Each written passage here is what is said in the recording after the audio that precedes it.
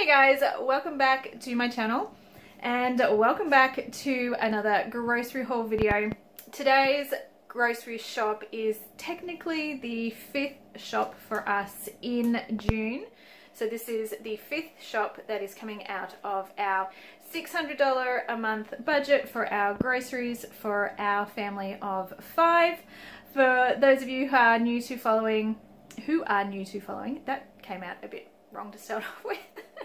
For those of you guys who are new to following, we have 3 kids, 2 of which are teenage boys who basically eat like adults. So we're an Aussie family of 5, but let's call it 4 adults and 1 little person. And we have a grocery budget of $600 a month. Now this month we have been trying to use up our supply of marked down mostly meats, but also some other goodies that are in our freezer so we can clean it out, and it hasn't gone terribly well. So we are going to continue to eat down the freezer in July, and I'm going to try a lot harder to do a lot better at that. But anyways, today is our 5th shop for June. I shopped at Aldi and Woolworths. The total came in at just over $118. It was $118.37. And this is pretty much a shop that is topping up a lot of the pantry things that we've used. So again, you're not going to see a lot of meat in this shop because we are trying to use up the things that we already have in our freezer. But it is focused on replenishing some pantry staples that we have used up throughout June, and fresh fruit and veg. So let me turn this around, show you what we picked up today. But this also finishes out our shop for June, and I'm happy to say that we have come in under our $600 a month budget. I still have about $60 left in the cash envelope for this month. So that's going to roll over to next month. So we have a little bit extra in July, and I'm hoping July is also going to come in under $600, and we're going to put all of that money into savings simply by using up all the things we already have, eating down the freezer, using up the things intentionally in the fridge each week, making sure that there's no waste, there's no leftovers that are going into the bin, and making sure that we are rotating through the stockpile that we have in our pantry. So let's turn this around and let's have a look at what we picked up today. We started off at Aldi, and again this week I've only picked up 2 containers of 3-litre milks from Aldi. 6 litres isn't quite enough, but that means we will use up a little bit more of the UHT milk that we have in the pantry, and I haven't replaced any of that yet, so we're actually using that all the way down, and then I will replace it with another box of UHT milk from Aldi. We've also picked up another packet of Wheat Bix for breakfast, and I did see some 50% off chicken in the meat department, so I did grab it. There is about 1.5 kilos of chicken here. There's tenderloins that were down to $3.65, and that is about 800 grams of diced chicken, which is down to $4.73. And there is 3 meals there for us between all of that. So I am still tempted by those tickers when I see them, but I did well. I left a lot of the other stuff there. I've also picked up another block of cheese. The cheese is ever so slightly cheaper at Aldi. This was $7.70 for a kilo block. The equivalent at Coles and Woolies is $8 these days. I've also picked up another dozen eggs. We will use these for breakfast as well as in some baking. But also, eggs are a really cheap and easy frugal dinner, particularly to have at the end of the week. I love to do a use it up night, and you'll be amazed at what goes really well in an omelette or a frittata or some sort of egg baked dish. And eggs are great to have on hand, so we always have eggs on hand. This week for lunches, I have picked up a packet of ham. We still have tons of bread. If you want to check out some of my earlier videos from this week, I have picked up a lot of marked down bread. So our freezers are full of loaves of bread. I am not buying any more. I didn't buy any today. We're going to use up what we already have. So I did pick up some sandwich things. I've also picked up some tomatoes. They weren't a bad price at Aldi today, although they didn't look great, so we've only picked up 3.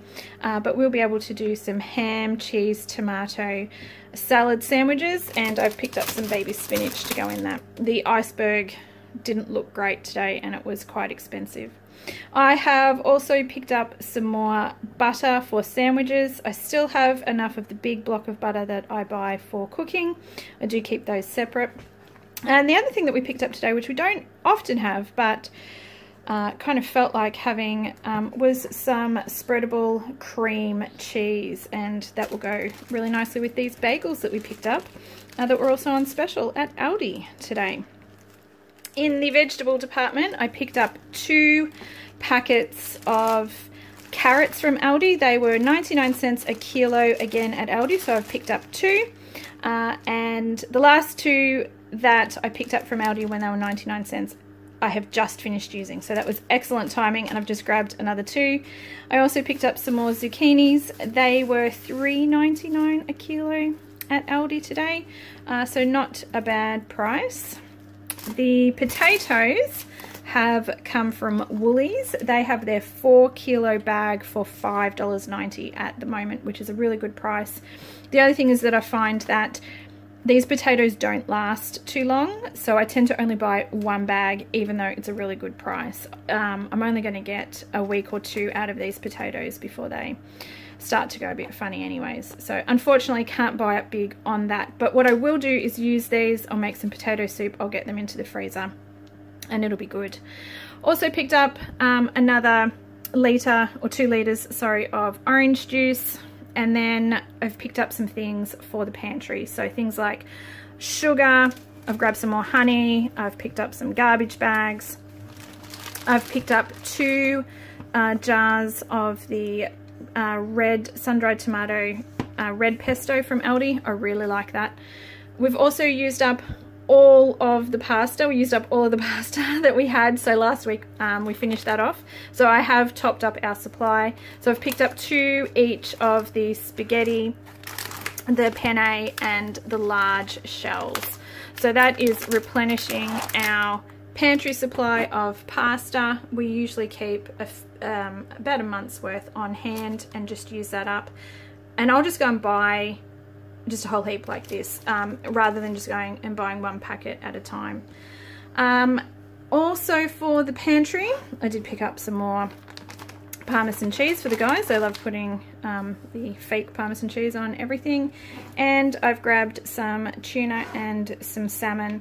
Again, these are really cheap and easy bases for meals, so you can do like a tuna mornay casserole or something like that, or salmon and cheese quesadillas. Again, having these on hand in the pantry, they last for ages, and I know that I can pull together some really cheap and easy meals with them, or lunches.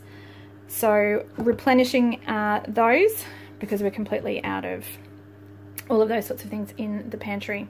I also picked up some unsalted peanuts to have if we're having a stir fry or something like that, that just they're $2. They last forever and just adds that extra dimension, something a little bit different if you're doing stir fry or rice or noodles or something. So a little bit of fun there while I was in Woolies and I remembered.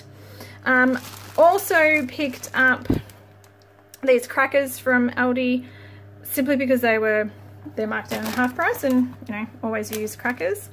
Unfortunately, they are the garlic crackers, so I can't eat them, but everybody else can. Maybe that's a good thing. Maybe I don't need to eat so many crackers.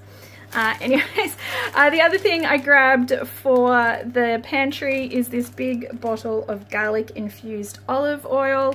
This is fantastic if you are suffering from IBS or you're on the low FODMAP diet.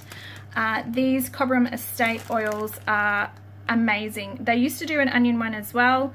It's not in the supermarkets anymore, but you can buy direct from Cobram Estate. But This garlic infused olive oil puts that garlic flavour back into your cooking, even though you can't actually eat garlic. But it is not cheap. This was $11.50 for the bottle, so that really pushed up the price of today's shop. But we do use it, and this is a top-up shop, a pantry top-up shop, so you know, it's the time that I grab these sorts of things. For fruit this week, I did pick up some more grapes. The red grapes worth $3.50 a kilo at Woolies today, and I also picked up a marked down bag of the blood oranges, so that was down to $2. Plus I know that there are some oranges growing on Mum's orange tree, which is pretty exciting, and I think that there might be an apple or two left over from last week as well. I also grabbed this packet of marked down caps. It was $3.97 for the tricolour. And I will just dice this all up and have this in the freezer ready to go, because I still have one each of the capsicums left over from last week that I bought.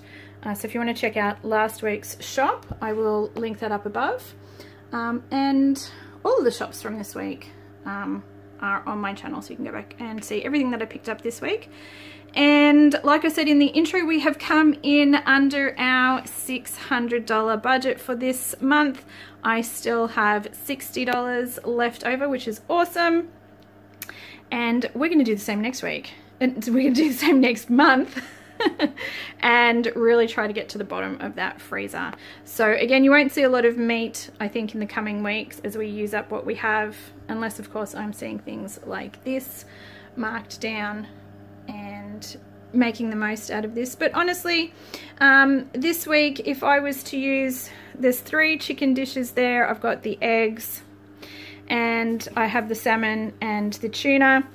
That would probably be enough meat. 1, 2, 3, 4, 5, 6, 7. I could get 7 meals out of that as it is. I know it doesn't look like a lot, but you'd be surprised how far you can actually make all of that go. So wouldn't necessarily need to buy any more meat than that this week, but that's what we have, and that is it for June.